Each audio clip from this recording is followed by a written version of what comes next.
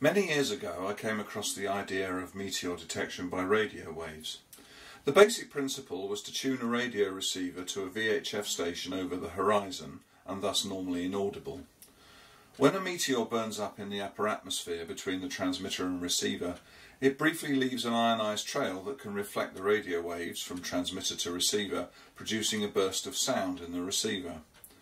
Although I was intrigued by this method of passive meteor radar, at the time I lacked the resources to undertake any experiments.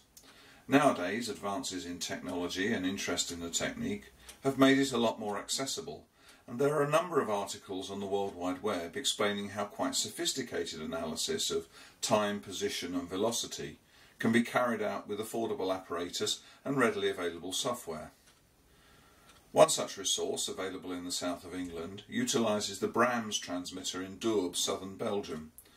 BRAMS deploys a 150-watt transmitter emitting a continuous radio wave vertically upwards at a precise frequency of 49.970 MHz. This can be received using a suitable receiver and aerial system capable of detecting a CW or single sideband signal whenever the signal is deflected at altitude in the upper atmosphere over Belgium. Currently I'm only interested in audio monitoring of meteor events and not the detailed computer analysis of the received signals, so all that was required was a suitable radio and aerial. The only suitable receiver that I had at the time was the Yaesu FT897D transceiver that I use for amateur radio. As the local noise levels, even in my urban environment, are low around 50 MHz, the radio was used with its preamplifier engaged and RF gain set to maximum. The receiver was tuned to 49.969 MHz upper sideband to yield an audible beat note of 1 kHz when detecting the BRAMS signal. I had a choice of aerials, but the most appropriate was a homemade 3-element Yagi. This was positioned on a single-storey flat roof facing east. A previous whisper analysis of its performance showed a reasonably narrow beam field that included most of Belgium. Instructions for the construction of a suitable simple Yagi can again be readily found on the internet.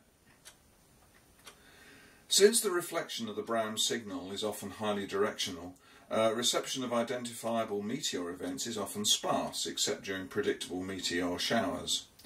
However, signal reception is independent of the weather or time of day, and so can continue over 24-hour periods. The orientation of the Earth with respect to the likely meteor direction is an important factor, and so long recording periods may be required to optimise the likelihood of success and to determine the optimum time of day. Audible detection may be enhanced by processing the audio signal through a narrow audio bandpass filter, a few kilohertz bandwidth only, centred on 1 kHz. This may be undertaken by a hardware filter in real time, or by post-processing of a recorded signal using software such as Audacity. Full audio spectral analysis and visual display of data is, of course, also possible, and can yield more information about each meteor event. The following recording has been filtered using Audacity and edited down from about 30 minutes of continuous recording to highlight the detected events, using the receiver and aerial previously described.